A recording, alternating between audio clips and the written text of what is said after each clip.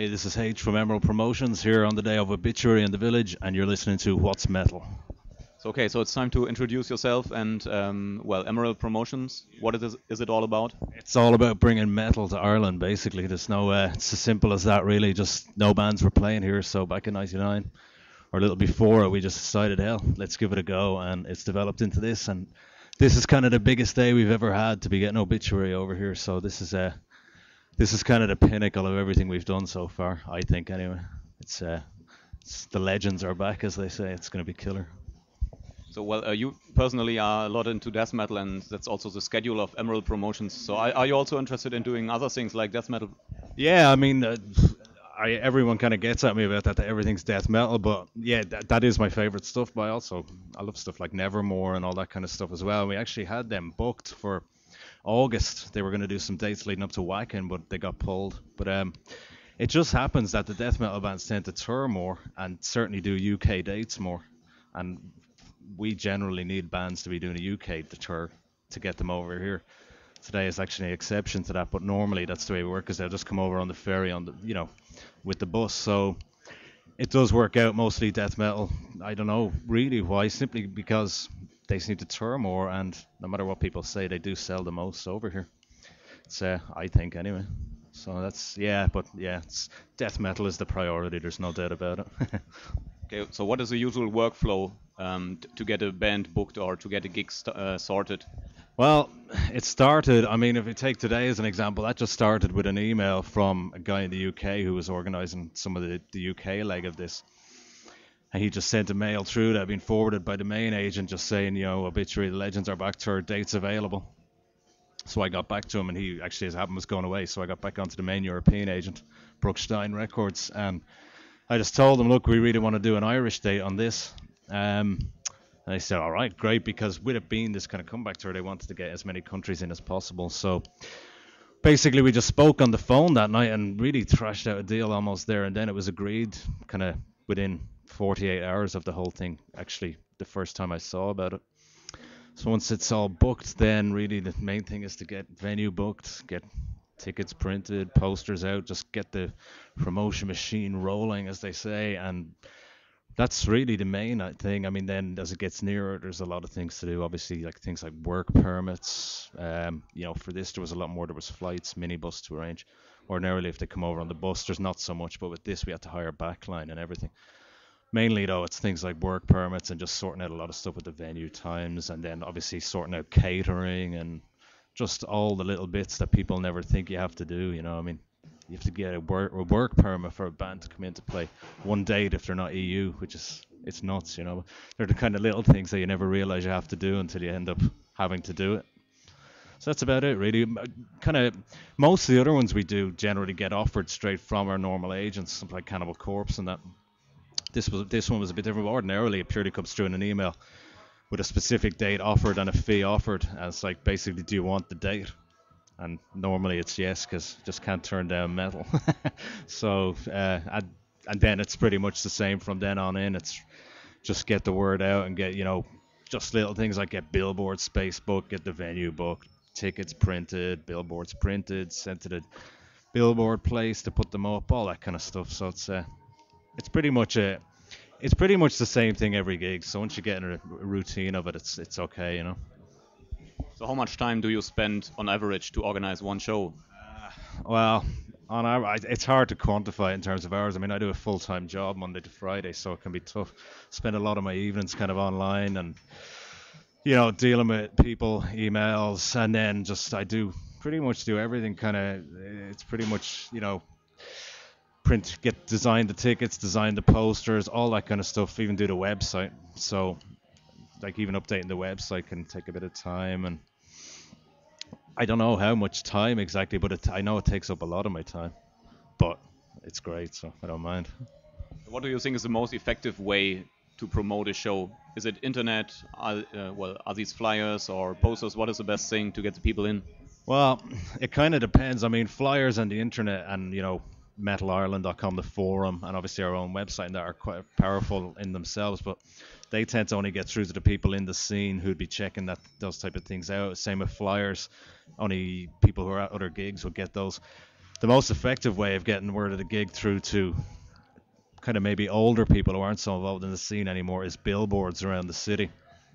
I mean, they would play a big part in something like Obituary because, you'd have a lot of older people who were into Obituary back in the day and have perhaps drifted out of the scene, but they'd see Obituary are playing and be like, obviously want to go. So I think it depends. If it's a very underground gig, then it's your standard kind of posters in the sound cellar, internet forums, flyers, etc. But for something like this, where you're perhaps crossing out of the real underground scene, I think billboards are huge, just to get it across. So the people in Germany will not know that it's not allowed here in Ireland to get people inside that are below 18. So what is this rule exactly about? So where do they differentiate between underage gigs and 18 gigs? Well, there's no difference really. Before there used to be a thing where you could have a balcony reserved and you could let under 18s up there.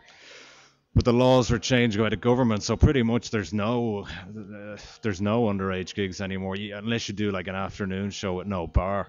But then there's a lot of the older people won't bother with that. So it sucks. It's pretty much every gig is over 18s now. Whereas before you used to be able to get in under 18 if you were accompanied by an adult, but not anymore. So I don't know if it's such a big thing for something like Obituary, but if you take a band like The Haunted, for example, last time we had them over, it was packed on a Monday night, but you could see a lot of them were under 18. Since then, it's changed. So I'd be interested to see, for example, next time we do The Haunted, if we do whatever, the difference, because I think bands like that cross over more to the, I don't know, Kerrang, Kids, whatever you want to call them. I think you could hit gigs like that more so than something like Obituary. But it's a pain. So are there problems here in Ireland to organize a show that you won't have maybe on mainland Europe? Is there anything that is maybe connected with being on an island here that is maybe more problematic?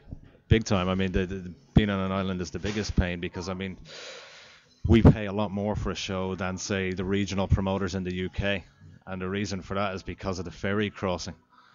It costs, I mean, to bring a nightliner bus with the trailer, which they normally have with the backline in it, to bring one of those across on the ferry return pretty much costs €1,000, It's a lot of money. And obviously the band or the agent or whatever, he can't charge you the standard fee and have €1,000 coming out of that fee that he wouldn't have coming out of a fee for a mainland date, if you want to call it that. So we generally have to pay the fee that a regional UK promoter is paying plus the ferry. So it's a big problem, and that's why our tickets are a little bit more than if you look at the UK dates, but it's as low as we can keep them. I mean, we have to cover ourselves naturally, so the only way to cover such extra costs is to add a couple of euros onto the tickets. But I like to think they're still reasonably priced, So that's the biggest problem, is the ferry. I mean, there's a lot more gigs we could do if we didn't have that, because we could do the gig and break even at the base price. But when you're adding another €1,000 onto the ferry, we can't be sure we'll make our money back. So we have to turn certain things down. So a lot of the gigs we bring over here have to be almost guarantees for us to be able to do them, Cannibal Corpse, etc. So that's it. Okay, fine. So despite all that work and all the hassles that you have with the shows, what is the positive aspect of it all? So where do you have the most fun? What makes you feel happy and content? Well, the time when the band if the headlining band comes on stage, basically. I mean, I love the whole day of the gig, I mean, today has been fun, like everything's been cool and they're all nice guys and stuff. So, well, at 9:45 when Obituary come on stage, that's when all the work comes together, and you've made it work and everything's there. The place is hopefully packed, and stand on the balcony looking down at a packed venue with Obituary on stage, and you get a shiver down the spine when that happens. So that's the best moment. I mean, that's when it feels, hell yeah, that's when it's worth it. It's a lot of pride involved when you've made it happen. So what would be the thing that would break Emerald's neck? So if a band pulls out of a tour maybe, or a concert does not take place, you might lose money. So what is the thing that would really make an end to all of this? Well, there's a couple of things could finish. Obviously, a huge loss could finish us, because we love doing it, but at the end of the day, we can't have it affecting our own personal money. We have to run it like a business separate from our own income. I mean, naturally, so that would be the main thing that could finish it. Other than that, I suppose. Other than that, I'm not really sure. Getting old, maybe, I don't know, but that's not going to happen for a long time. So, I don't see it finishing it for a long time. As long as the enthusiasm's still there, I never want to stop doing it. to be involved with all these bands after listening to them for so long is just amazing, you know. So that's I can't see anything in the near future stopping it. Not if I have my way, anyway. Fine. So our show is called What's Metal? So what is metal for you? Is it kind of music? Is it a form of lifestyle for you even? It's first and foremost, it's the music, you know. Obviously, there is a lifestyle attached to it, but I think it's mainly all about the music, you know. For me, anyway, yeah, you don't have to go to metal bars every weekend or whatever to be metal, as far as I'm concerned. I get bored going to the same places all the time. It's about really being into the music and not. It's about walking the walk and not talking the talk. You know, saying you'll go to gigs, say you're buying an album and not buying it. It's about, you know, it's about maybe sacrificing a night in the pub to get tickets for a couple of gigs. It's what's more important to you, you know, beer or seeing the bands you listen to. That's what it's about for me. The music, 100%. Simple as that.